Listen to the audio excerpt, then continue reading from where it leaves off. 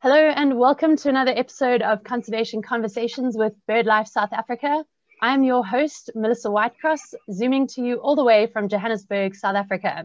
We are currently locked down at level 4 with the COVID-19 third wave wreaking havoc.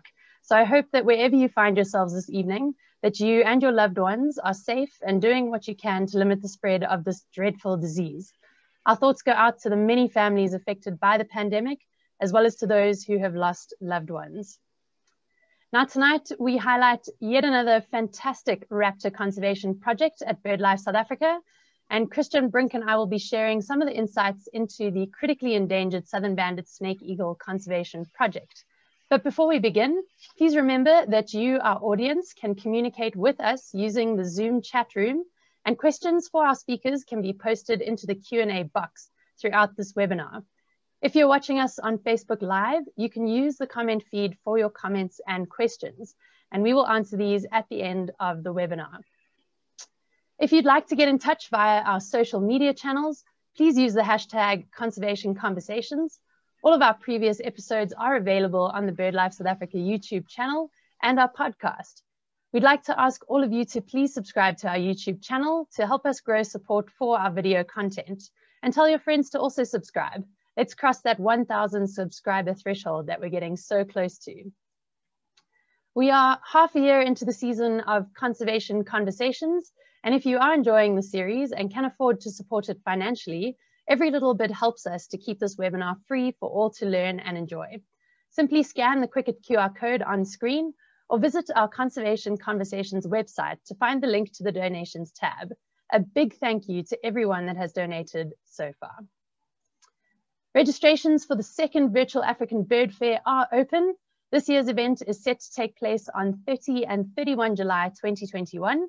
Book your spot for our incredible lineup of speakers and workshops, which includes the likes of Chris Packham, who is a UK-based conservation television presenter, as well as David Lindo, the urban birder. Visit our website to find out more.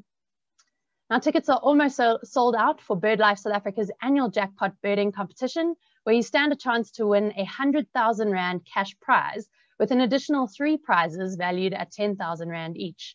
Entry into the draw is only 500 Rand per ticket, and all proceeds go towards giving conservation wings. Be sure to bag your chance to win this exciting prize by visiting the BirdLife South Africa website.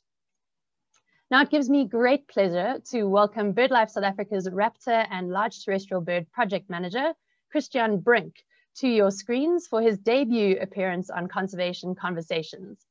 Christiaan is a seasoned field biologist, having spent 2 years on the subantarctic Marion Island, working as both a sealer and a seabird monitor. Christiaan is currently completing his PhD on the role of artificial feeding sites in vulture conservation at the Fitzpatrick Institute of African Ornithology, whilst also managing the Raptor project at BirdLife South Africa. So he really is a hard worker, getting a PhD wrapped up with his busy schedule at BirdLife. One of the chapters from his PhD was recently awarded the Ostrich Journal of African Ornithology's Best Student Paper in 2020. And Christiaan has also carried out an immense amount of work in his first 6 months with BirdLife South Africa. And we look forward to watching him grow into his raptor conservation role that will ultimately save some of Africa's most threatened birds, including my favorite, the secretary bird. Now tonight, we look forward to hearing about the work that has been carried out as part of BirdLife South Africa's Southern Banded Snake Eagle project. So Christiaan, if you wouldn't mind just greeting our audience, I will get your presentation loaded up. Thanks so much for joining us this evening. My pleasure, Melissa. Thank you everyone for the opportunity to chat to you this evening. And hello, I hope everyone is staying warm. Luckily, we're having a little bit warmer weather, and let's hope that holds. Absolutely. Thanks so much, Christiaan. Over to your presentation, and we will touch base with you afterwards for questions. Evening, everyone. My name is Christiaan Willem Brink, and I am the Raptors and Large Terrestrial Bird Project Manager at BirdLife South Africa. And tonight I'm going to be chatting to you about one of the species in my diverse portfolio of conservation projects, South Africa's rarest snake eagle, the southern banded snake eagle. Now, first off, just to shock and awe you, on the screen there you can see the diverse range of characters we have here in Southern Africa. Now, those are all species you can see in South Africa, And we are quite lucky. If you look at the world stage, we rank quite highly in species diversity concerning raptors. We have about 80 species in the country, and it's a great place to be if you are a raptor enthusiast such as I am. Unfortunately, raptors across the globe aren't doing that well. Now, these graphs on the screen is from a study by McClure et al., who basically reviewed the conservation status of raptors across the globe. So when I refer to a conservation status, I'm talking about the category assigned to a species by the International Union for the Conservation of Nature.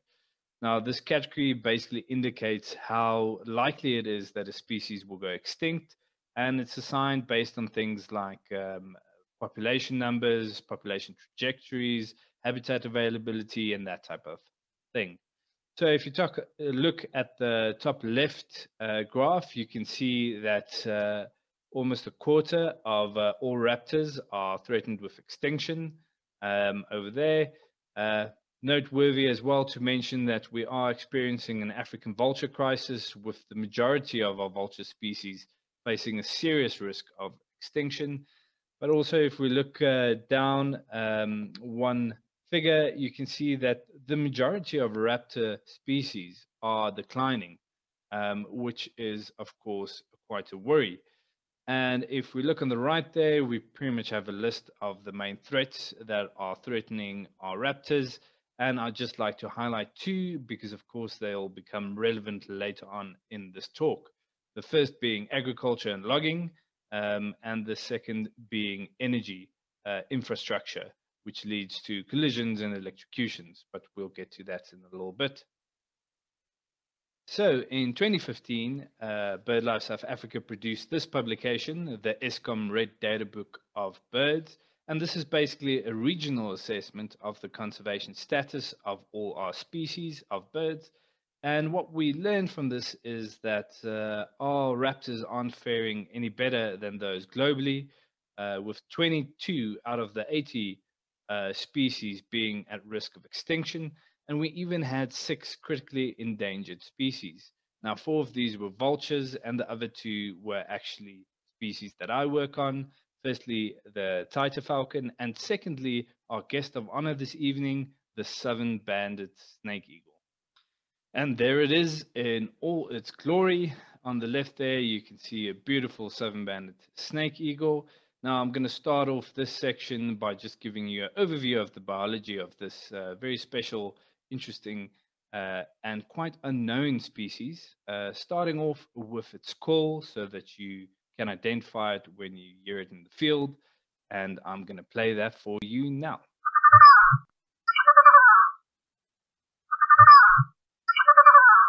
And there you go. As you can hear, it sounds something like a very majestic chicken. And we'll head on now to look at some field identification. So of course, these birds have changing plumage colorations as they grow, which of course makes identifying them harder, as most birders will know. It can be quite frustrating trying to differentiate between brownish eagle-looking things. So in the first year, the bird looks like this, actually quite pretty with that pale coloring, some slight browny blotches, but a very pale body, quite an attractive plumage if you ask me. But unfortunately, in their second year, they turn into plain old brown snake eagles, such as you can see there. But luckily, when they reach sub-adulthood, they start getting some of that barring on the chest. And when they're adults, they have that plumage that you can see on the screen there. They also have a very characteristic double white band on their tails, which is where their scientific name comes from, as well as their Afrikaans name, the double band slangarend. So there you go. That's how you can recognize them when you see them in the field. We're not exactly sure how long it takes them to reach their adult plumage, but current guesstimate is that it should take anywhere between 5 and 7 years. So these birds are forest specialists, and they mostly inhabit coastal dune forests, such as the ones you can see on the screen there.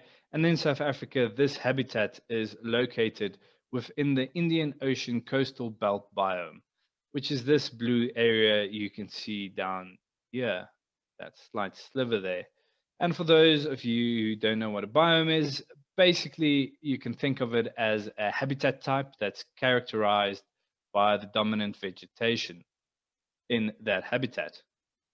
And if we look at the global coverage, you can see that these birds occur pretty much from Somalia all the way down into Mozambique, and then South Africa having the most southern population. And if we zoom into that and look at where the best places are to see these birds, you can see that according to the SABAP2 pentads, it is here in the St. Lucia area. Now, SABAP2 is just the South African Bird Atlasing Project, and a pentad is each one of those blocks, and they're pretty much just colored based on how often the birds are seen in those areas. Now, like I said, these birds are forest specialists, and they occupy the ecotone between the coastal evergreen forests at the back there and lowland grasslands, open area in the frontier. Now, when I refer to ecotone, I'm pretty much talking about the transitioning line between two habitats. And the birds use those evergreen forests to breed and roost in. On the left there, you can see a bird roosting or hiding from the midday heat in the forest. And on the right, you can see some very rare photographs of birds breeding in southern Africa. So the birds then use these open grassland areas to hunt in, and they're looking for their favorite prey, which are frogs and lizards, but of course also snakes. So this group sort of makes up the majority of their food, roughly 80%, and they are perch hunters. So what they'll do is they'll perch on dead snags on the edge of the forest and scan the landscape for their favorite prey. And once they spot them, of course, they have very good eyesight, they're raptors, they'll swoop down and grab them. And there you can see a bird that has caught a frog at the bottom, and one in the top right that has caught a vine snake, and it's busy dispatching its head before eating the rest of the body. And apparently this is some of their favorite prey, and they like to hunt in the early mornings. So this is some of the best time to see them when they come out of the dense forest. Yeah, so be up early if you're going to go out trying to tick one of these off. So why are we interested in this bird? Well, of course, we are a conservation NGO, and this bird is regionally critically endangered. We have a declining population, and current estimates are that there are less than 50 mature individuals. Now, those dots on the screen there, that's 50 dots. That's a handful of birds. So not a lot of birds down south at the moment, and they also have a declining geographic range. Globally, however, they are only classified as near threatened, but their population is also declining and their geographic range. And by the end of the talk, hopefully you'll agree that it's warranted to uplist this species to a higher conservation category. This near threatened category has last been assigned in 2004, so a real need to update that. So one of the reasons these birds are threatened is due to habitat loss. Across Africa, a lot of natural landscapes or habitat has been transformed into anthropogenic landscapes, things such as agriculture or plantations and human settlement. If you look on the right there, all those pink areas are areas where we've lost forest cover in the last 20 years. And apparently Africa has lost more than 50% of its forest coverage in the last 20 years. And this is according to a study done by Hansen et al. If we look at the southern-banded snake eagle range, you'll see that quite a lot of this forest loss has been happening in Tanzania and Mozambique. So if we look at KwaZulu-Natal itself, which is where we expect to find the species in South Africa, you can see there on the map on the left that in 1994, we had about 73% of the province being natural habitat. which is that gray area there, while the black area is the anthropogenically transformed habitat. And by 2011, we only had 53% of the province being natural habitat. So quite a lot of habitat transformation occurring, and a lot of it being here on the coastline, where we expect to find our southern-banded snake eagles. Now, this habitat has been transformed to various other land uses, such as sugarcane, plantations, and of course human settlement. And as populations continue to increase, this is only likely to become more of a problem in future. Another threat to these birds is that of power infrastructure. So you can see from these photographs that these birds like to perch on things like power lines, which is a convenient perch for them to hunt from. But of course, this leads to the risk of being electrocuted. You can see at the top left there, a bird perched very close to a live wire. He just needs to lean forward slightly and he will basically go up in smoke. Unfortunately, being snake eagles, they hunt snakes, and this doesn't really help the situation because that snake dangling down there on the right is pretty much a nice conductor rod. So if the bird on the left was holding a snake, and that might then dangle down and make contact with some of the live parts of that power line and therefore also electrocute the bird. So given these threats, BirdLife South Africa decided to start a project on the species. Now, we first did some preliminary work, and this entailed Dr. Andrew Jenkins and David Allen going down to northern KwaZulu-Natal in 2015 to understand the landscape, identify role players, and to build networks for the project going forward. Then in 2016, Dr. Shane McPherson was hired as a researcher on this project, and he surveyed the Mutazini area, which is 2 hours north of Durban and has long been believed to be one of the strongholds for the species. He had some groundbreaking discoveries, one being finding the 4th known nest site in South Africa, or identified nest site, which is that circle there. And as you can see, this was no easy task. The nest is in that patch of trees there, and the bird is outlined in that picture above. So quite difficult to spot. And another reason this was a groundbreaking discovery was because previously it was thought that these birds were mostly restricted to protected areas. But Shane found this nest site in the forestry landscape. You can see the nest was here in a patch of natural forest, pretty much surrounded by plantations. And this was a very interesting discovery. The project was then handed over to Dr. Melissa Whitecross, who you'll hear from again a little bit later. The project structure was basically built out, and we identified the main information that we need to get at in order to conserve the species. The first being getting an understanding of where these birds are. And to do this, we aim to produce a fine scale and regional distribution map through using techniques such as species distribution modeling, as well as investigating habitat use and movement. Now, the data we need to do these type of analyses is citizen science data, such as from birders that see the bird and record its location. We're doing some telemetry studies or tracking studies. We're doing annual surveys for the bird, and we're doing some GIS and remote sensing work on their habitat. The second question is then how many of these birds are left. It's also an important thing to monitor so that we know what the impact of our conservation initiatives are. So to get a robust national population estimate, we need the information I already discussed, but we also need to look at things such as breeding biology through our annual surveys and our telemetry studies, but also through things like camera traps. And then we also need to audit all the threats that this species faces, including habitat loss and an audit on the electrical infrastructure that endanger these birds.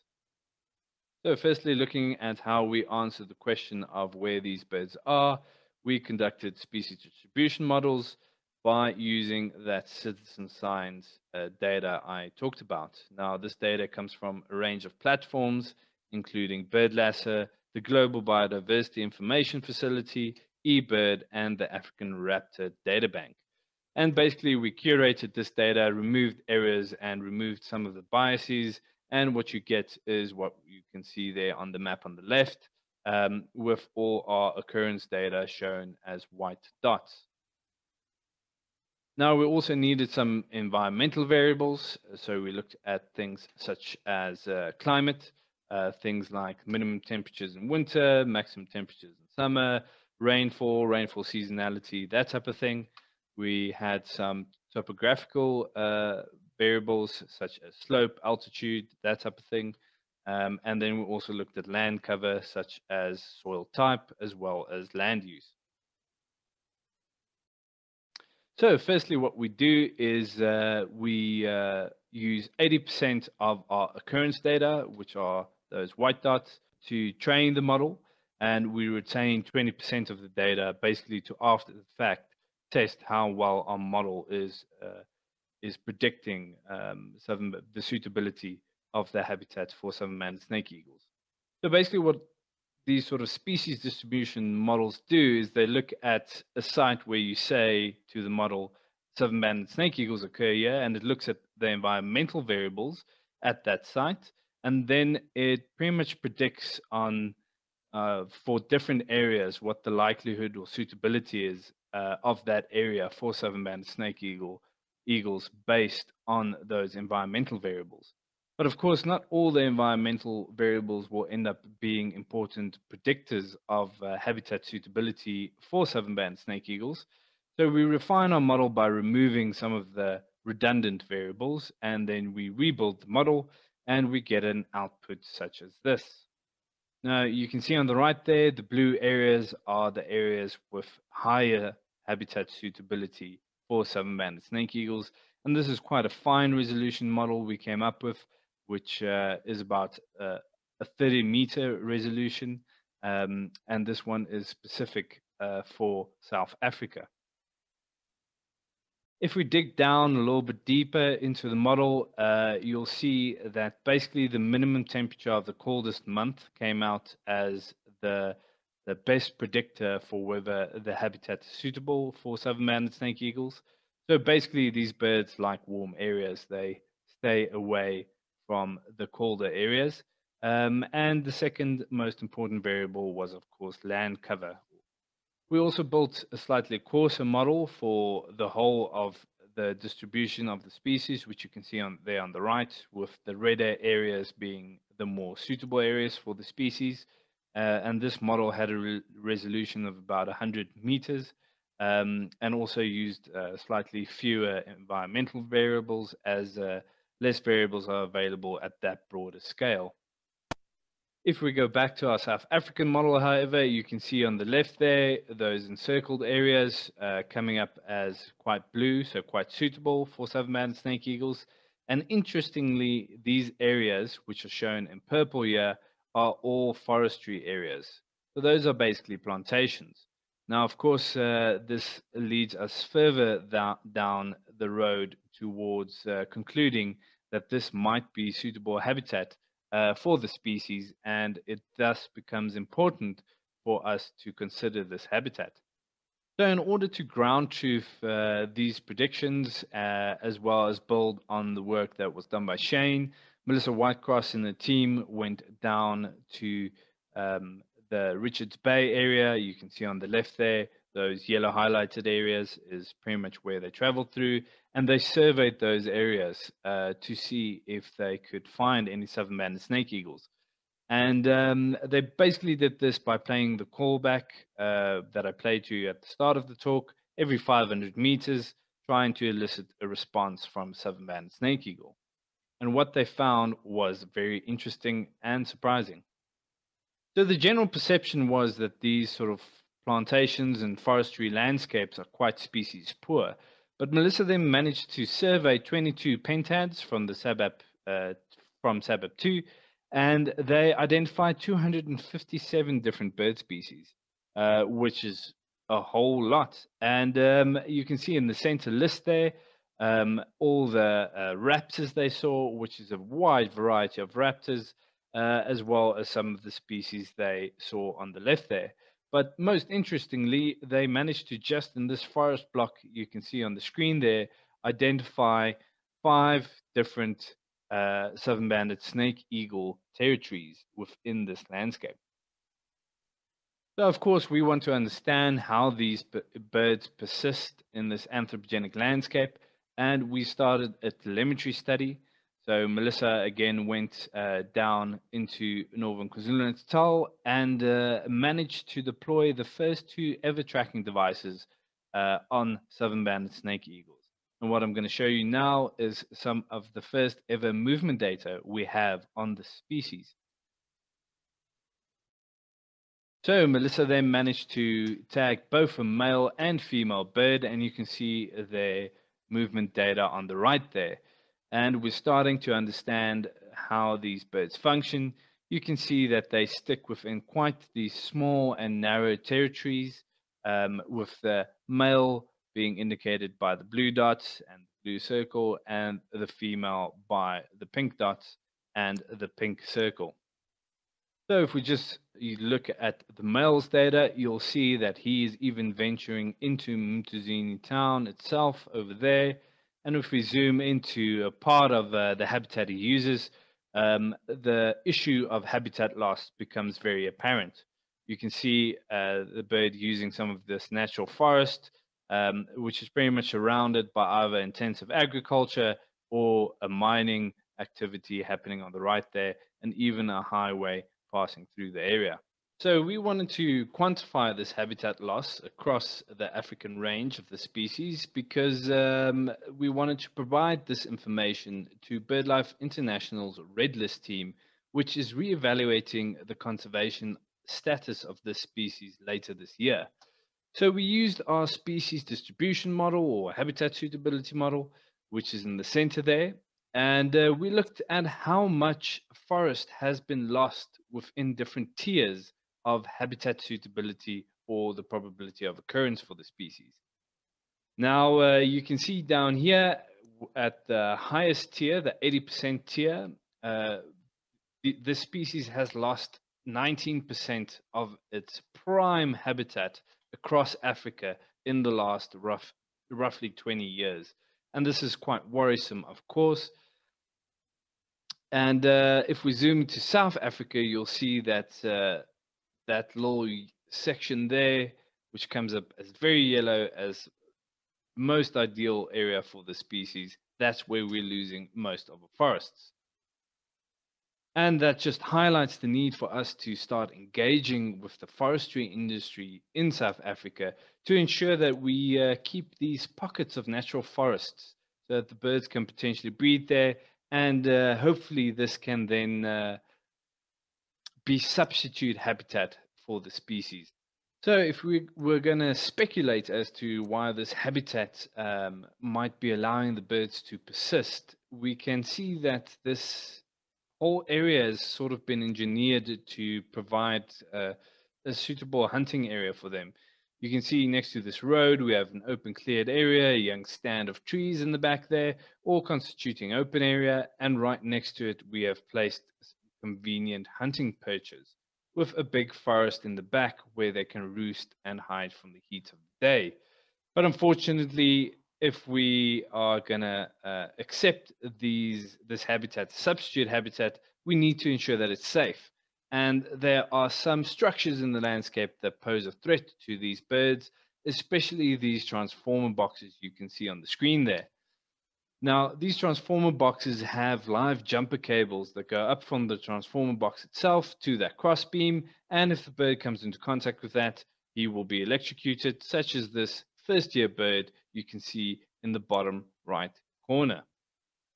And I'm going to give it over to Melissa to tell us more about some of her very successful work in mitigating this threat throughout this landscape. Thank you so much, Christiaan. So back in 2018, when I took over the Southern Banded Snake Eagle project, one of the things that we knew we needed to tackle was this threat of electrical transformer boxes within the northern Zululand landscape. So on your map here, you've got a preliminary habitat suitability model, which we developed, really trying to target the most suitable habitat for southern banded snake eagle, and that's illustrated by the pale blocks all along that northern KwaZulu-Natal coast.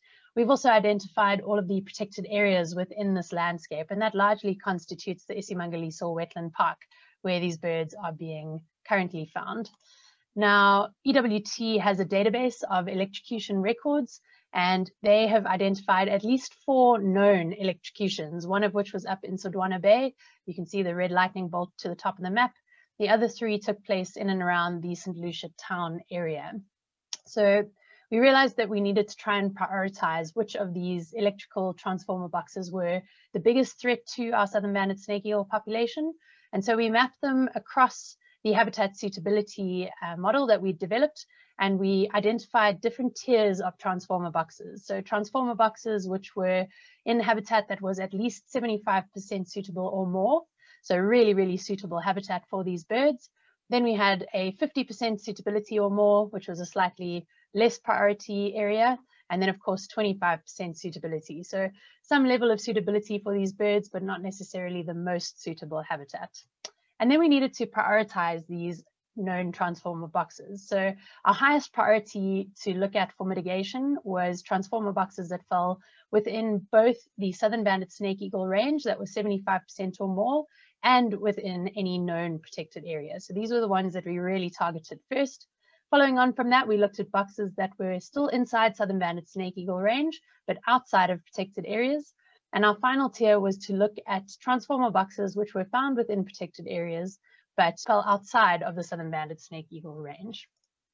And so after our analyses, we found in the different tiers, there were 21 priority transformer boxes that fell both within southern banded snake eagle suitable habitat and the protected area network.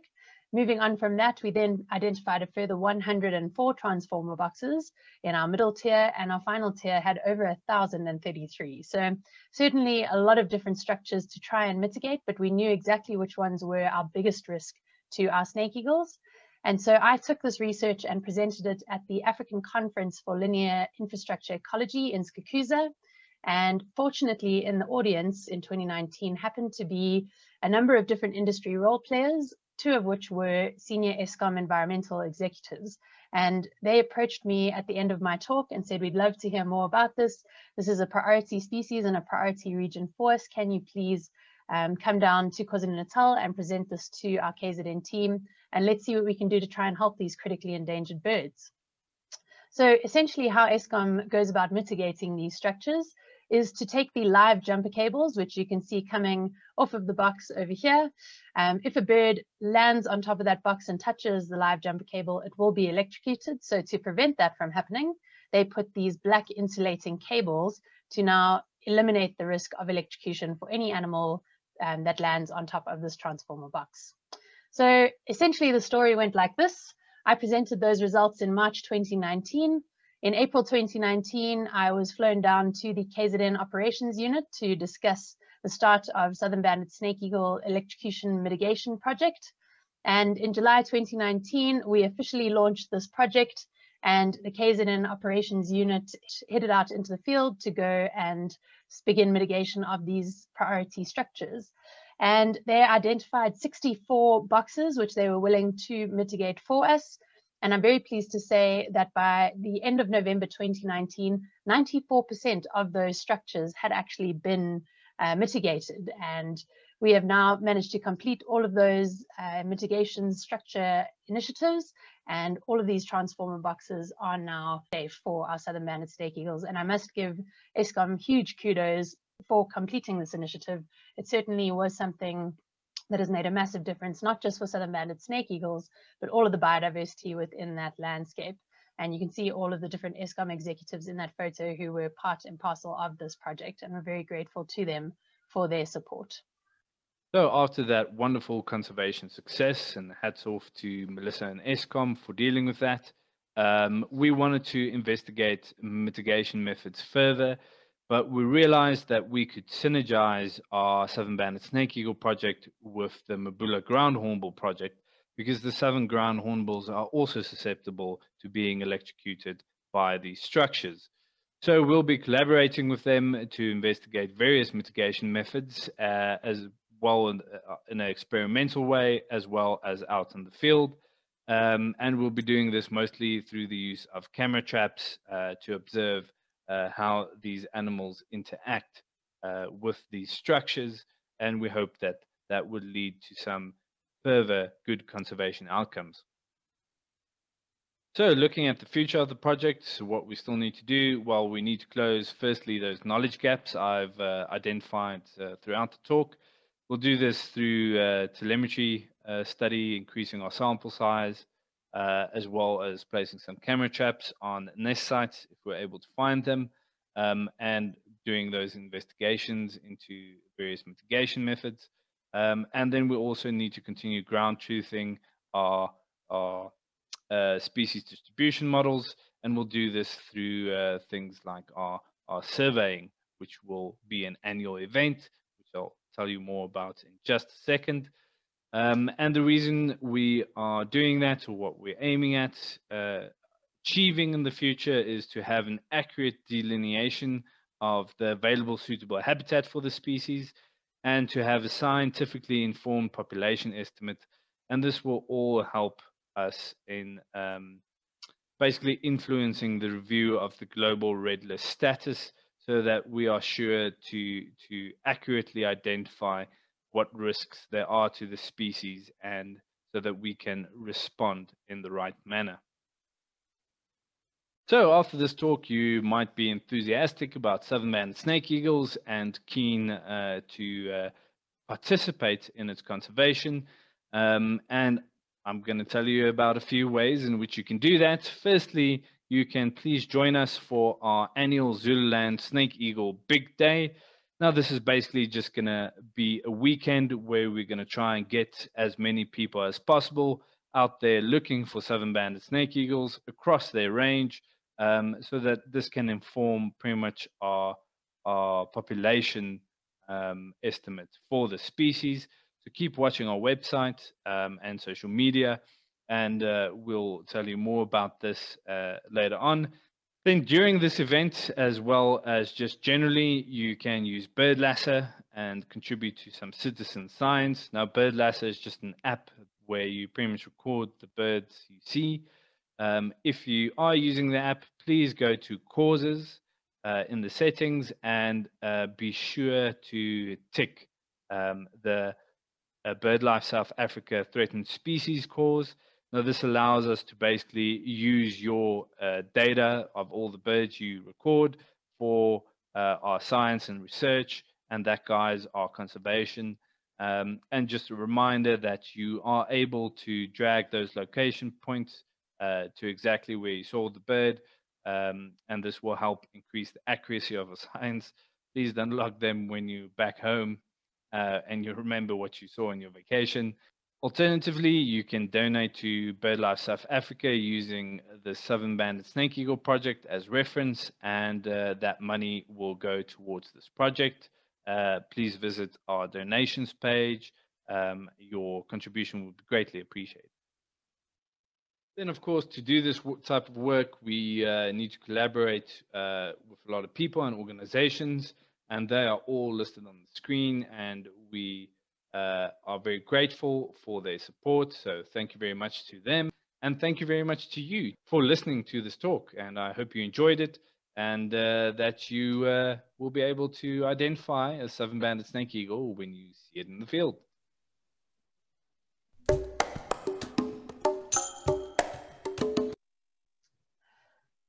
Great. Thank you so much, Christiaan. That was absolutely fascinating, and I really appreciate all the effort that you put into putting that talk together. So before we dive into some questions, and I see there are quite a few coming into our Q&A box, just a reminder to everybody that as you exit our webinar this evening, you will receive a post-webinar survey. If you wouldn't mind just spending 2 minutes answering that for us and giving us some feedback on tonight's talk, we'd really appreciate that. And just a reminder that next week we will have another one of our Sandparks webinar series talks. We are really excited to have Mike Bridgeford coming through to join us and speak about birding in the Garden Route National Park. So be sure to tune in next week Our Sandpark series webinars have certainly been one of the exciting ones, and it really is good to have Mike on the show next week. So Christiaan, back to you. I see we've got lots of questions coming through, and I think between the two of us, hopefully we'll be able to answer some of them. And I'm going to start off with a question that you very kindly typed the answer into, but for those who haven't managed to read the Zoom Q&A box, Peter Nelson, who is one of our ESCOM colleagues, was asking how we go about actually catching these birds. Now, we obviously use standard bell chattery traps, and for those of you who don't know what that is, it is a very specifically designed cage used for capturing raptors, and as Christiaan has typed in there, there are nooses on top which the bird gets tangled into, and a very speedy ringer heads in to try and retrieve the bird safely. But we don't advocate for this unless you are a trained ringer like Christiaan. And Christiaan, we're hopefully planning some more deployments later on in the year. Do you want to expand a little bit on that and what we have planned for August? Sure, yeah. So currently we only have 2 birds that we are tracking. And generally with these tracking studies, you want at least 10 birds to come to sort of any sort of conclusion, basically. So we're planning to head down into KwaZulu-Natal in August, and hopefully we'll get out hopefully 2 extra deployments, but at least 1. And in future, we'll continue to increase that sample size. So, I mean, if anyone has southern-banded snake eagles on their properties and they know of nest sites, please let us know. Absolutely, yeah. Thanks, Christiaan. We're really looking forward to learning more about these incredible birds. I see we've got a question here from Ray asking around why mitigation wasn't taken for all ESCOM sites from the outset. Now, there's also a comment here from Mark talking about how expensive it can be. So on average, if you add up all the man hours and the team costs to get out and actually mitigate these transformer boxes, we are looking in the range of anywhere from 25 to 30,000 Rand per transformer box in carrying out these installations. So this is no small feat, and it really was a massive undertaking by ESCOM to take on those 64 boxes. Obviously, we are now very aware of the risks that these structures do pose to our wildlife. And I know that the ESCOM team, particularly with their strategic partnership with the Endangered Wildlife Trust, are trying to come up with new ways to mitigate these boxes in a safe way, like they've done with many of the distribution line poles. And we'll be doing some exciting research, as Christiaan alluded to, trying to figure out ways to make these current structures a little bit more safe for our wildlife. Christiaan, do you want to just speak a bit around some of the ideas you have to make these boxes a bit safer for our birds in general? So one of the things we want to investigate are basically rubber eyelashes, and it's just basically ways to deter them from using these platforms or these transformer boxes as perches. So it's basically discouraging that type of behavior, first off, just to get them not to use it.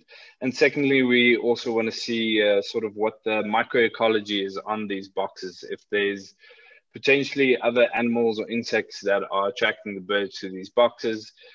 In the case of the southern-banded snake eagle, it might plainly be that it's a convenient hunting perch, but it might also be that we're finding snakes and things going onto those transformer boxes as well. I know that sometimes they find electrocuted snakes in those boxes too. So those are sort of the aspects we are going to be investigating. Fantastic. Thanks, Christiaan. And I see Alison's just making a comment that she missed some of the talk because she had to step out. This will be on YouTube. Do not stress. All of our conservation conversations talks are on YouTube. So if you did miss any aspect of the talk this evening, you can catch up on our BirdLife South Africa YouTube channel. Now, Christiaan, I see we've got a question from Imran asking whether southern-banded snake eagles have been seen out of their range. Do you want to speak a little bit about that, please? Yeah, so in terms of occurrence data, recent occurrence data, I'm not exactly sure of any instances, but the initial recordings as sort of prime habitat for this bird was in the Durban area, which I think is about 100 kilometers south of the current range. So historically, at least, they used to be more widespread, at least along the coast. yeah, I don't know, Melissa, if you know of any rare sightings in the last couple of years. We've definitely picked up some wide-ranging juveniles, and there are a handful of records going slightly more inland from our more coastal records that we see. So it's not unheard of to encounter these birds slightly inland, but they're definitely by no means heading up onto the high veld. And what they'll often do is track the really large riparian corridors coming off of the east coast, and they have been known to pitch up sort of 50 kilometers inland from the coastal areas. But typically the majority of these adults that are established in territories will be very close to the coastline in those low altitudinal drainage lines and swamp forests. So more northern Africa, I assume a lot of these inland sort of sightings are along these sort of big river systems as well. Yeah, that's absolutely correct, Christiaan. And you sort of spoke about those key factors in the habitat distribution model. Obviously, the closer to the equator you get, the less cold weather becomes a factor, and really delving into those wet habitats where there is good reptilian and amphibious prey is something these birds are certainly taking advantage of. Now, I see we've got a question here from Penny Abbott, speaking specifically to whether the southern banded snake eagle is the only snake eagle which is forest dwelling. So is this a niche that they have found to be beneficial? Do you want to speak to that a little bit, Christiaan? Yeah, sure. I think if you compare them to the other snake eagles we find, yeah, definitely they are the only one that's in these sort of thick forests. So definitely a niche that they've discovered there. But I mean, if we talk further afield, I think the western banded snake eagle is also sort of a more forestry species. Yeah. Yeah, definitely. Those western bandeds, probably their closest cousin in the snake eagles here in Africa. And they enjoy those big woody areas along the sort of Okavango into Caprivi region. So really beautiful birds to get up close to, not to be confused with our southern banded snake eagles, which are on the eastern side of Africa. Now, and have two bands. Yes, there we go. We'll have to do a snake eagle ID course at some point, Christiaan. So Penny is asking around how much a telemetry device costs. Would you like to just put that out there if anyone is interested in supporting the acquisition of more devices for this project, please? Yeah, so currently most of our devices are being sourced from overseas, a Polish company, I think. So getting it here, buying the device, as well as getting around about 2 years of data subscription is roughly around 25,000 Rand at the moment, basically. Fantastic. Now, we've got another question here talking about, are there enough snakes still in the wild to justify the name of the bird and support their diet? Now, Imran, this is a really interesting observation and something I'm hoping any budding herpetologists out there would like to look at with us. I have never encountered so many snakes in my fieldwork career as I have walking through the coastal forests of northern KwaZulu-Natal. It is a very active reptile landscape, and certainly a habitat which seems to do particularly snakes like your spotted bush snake and your vine snakes very well. I happened to watch a southern banded get flushed out of a raffia palm by a palm nut vulture, and on its very casual sort of 10-meter flight out to get away from this palm nut vulture, it grabbed a spotted bush snake out of the top of one of the trees and proceeded to eat it. So there certainly are snakes, and these birds are insanely good at spotting them with those very, very good eyes of theirs. And it definitely seems to be that there are still enough snakes in the wild to justify their name, at least in the well-preserved coastal forests. But I see we've got a comment from Ingrid Veesby, I think it was, yes, talking about the Richards Bay Minerals Rehab Area. Now, this is an area that was mined for rare minerals and has been rehabbed over a number of different years. I think, Christiaan, you can correct me if I'm wrong, over 40 years in some cases, some of the areas there. We've had a number of students doing bird surveys and other surveys into the area to look at the recovery of biodiversity in this rehab site. Unfortunately, to my knowledge, and feel free anyone in the audience who has more up-to-date data, when I was there in 2018, there were still no southern banded snake eagles being recorded in these sites. Now, whether that speaks to a lack of potential prey species as the forest slowly recovers, I can't really say, we can only speculate, but certainly these apex predators have not taken up permanent residency in those rehab sites as yet. But it remains to be seen as to whether these forests can recover enough to welcome back the incredible biodiversity that was once there. Christiaan, I don't know if you want to add anything to that. Yeah, so I did some surveying there for about, I can't remember, like 3-4 weeks for Seru, and they're doing some great rehabilitation work there. But it seems like, from what I can remember from then, is that you do get some biodiversity returning, but you're not getting sort of the same biodiversity you would from a fully functional forest or all growth forest, so not all the biodiversity is returning. And it might be a function of that that's keeping them out of those habitats. I'm not sure. Absolutely, yeah. Still lots to unpack in this very complex landscape that is northern KwaZulu-Natal. We've got a question here from Clive Watson asking when you're going to publish the date of your Southern Banded Snake Eagle Day. Christiaan, it seems we've got some interest out there. Any ideas on roughly when we might aim to host this day? Yeah, so we were going to and fro a little bit in terms of deciding when they would be most conspicuous. So, of course, when they have chicks and there's a chick calling, we have the benefit of being able to find nest sites as well. If we do it later in the season, we might even see the young bird flying, learning to fly, which is even more conspicuous behavior. But then we might not be able to identify the nest itself. So at the moment, we're aiming around December to go look to have the survey then. Yeah, I don't have a specific date yet, but keep watching the websites and social media. Definitely, and we have asked for you to give us your details if you would like to participate in that in the post-webinar survey. So please do drop us your email there. We will do our best to follow all puppy regulations that come into effect on the 1st of July. But please do let us know if you would be interested, and we will add you to the Southern Banded Snake Eagle mailing list.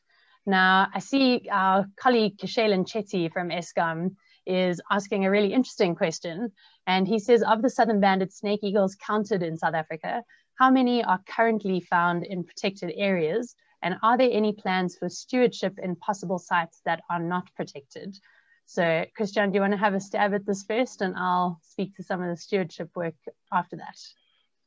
Okay, 100%. Yeah, so quite a few of them aren't found, like I showed from Melissa's survey, that we're finding them in these plantation landscapes. And of course, that is not protected area.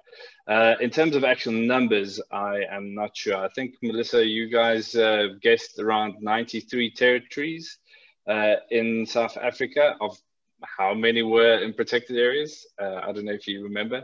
I didn't know. No, we'll have to go back and analyze. We'll have to double check. Okay. The vast majority of our sightings are within some kind of protected landscape. And interestingly, those natural pockets of forest, while not necessarily formally legislated under protection, the forestry industry has taken it upon themselves to conserve around 30% of their properties as natural forests. So there is a good chance that those forests will remain intact, and we certainly are working with them to make sure that that remains the case. And hopefully we will keep those pockets safe for not just our southern bandeds, but the many other species we managed to see in that plantation landscape. One of the last remaining areas where natural forests are still being safeguarded. But certainly when it comes to stewardship, there is a lot of work to be done. And we are looking at the landscape right across northern Zululand, hopefully bringing in our Empowering People Program Manager, who will be based out in northern Zululand very soon, and looking to help work with stakeholders that have potential southern banded snake eagle habitats and make sure that we are safeguarding that through any means necessary, whether it be stewardship or other conservation agreements that will help protect this important site. And I think something that's really important just to highlight at this junction is it's not just the forest that is super key for the species. As Christiaan showed, they are an ecotone species. And having these coastal grasslands and that interface between coastal forest and the grasslands where these birds hunt is absolutely key for the species to survive. And it's actually our coastal grasslands which have seen some of the biggest reductions in available habitats across northern KwaZulu-Natal. So certainly when it comes to safeguarding habitat for this bird, it's going to be really important that we safeguard not just the forests where they are roosting and breeding, but also that hunting ground adjacent to the forests with those coastal grasslands. And in doing so, hopefully we'll protect it for species like your black rump button quail, swamp nightjar, and other important KZN coastal grassland specials. Great. Christiaan, let's see what else we've got to answer here. I see one of our colleagues, Reason, is asking, what is the regional or world population of these birds? And is there any present or prospect in terms of regional efforts that we are making to try and save these birds beyond our borders? So Reason, thanks for the question. I think the upper limit guesstimate at the moment is 2,000, so less than 2,000 mature individuals. In terms of regional efforts, we haven't gotten that far yet. We're still focusing on the South African population. Luckily, these birds, just in terms of when we talk about birds, things like vultures, one individual may be flying across multiple different countries. With these southern-banded snake eagles, they have quite narrow territories. So as you saw from the tracking data, so they stick within quite a narrow territory. So we don't know about the juvenile dispersal yet, but potentially it would be easier to conserve birds that are sort of more localized than ones like vultures that just roam all over the continent, basically. Yeah, absolutely. I must say that's one of the really surprising findings we've had with our tracking data, is just how tight a territory these birds hold. And I think that's also a sort of relic of what habitat is actually available for them. But luckily, the small territories they do seem to dominate, seem to have enough food for them to eke out their living there. And certainly the birds we've been working on in Mtunzini are living in a massive matrix of suburban forestry, mining, and other land uses. So great to see these birds surviving and doing their thing. Now, I see we've got a question here from Sitembiso. It's great to have you on the show again, Sitembiso. Any nesting sites observed? Now, Christiaan, you alluded to how many nests have been found in the past. Do you want to just speak to why it is that we've got such low nest site observations thus far? Yeah, well, basically it's just because the forests are so dense. It's very hard to follow these birds to where they disappear to within the forest.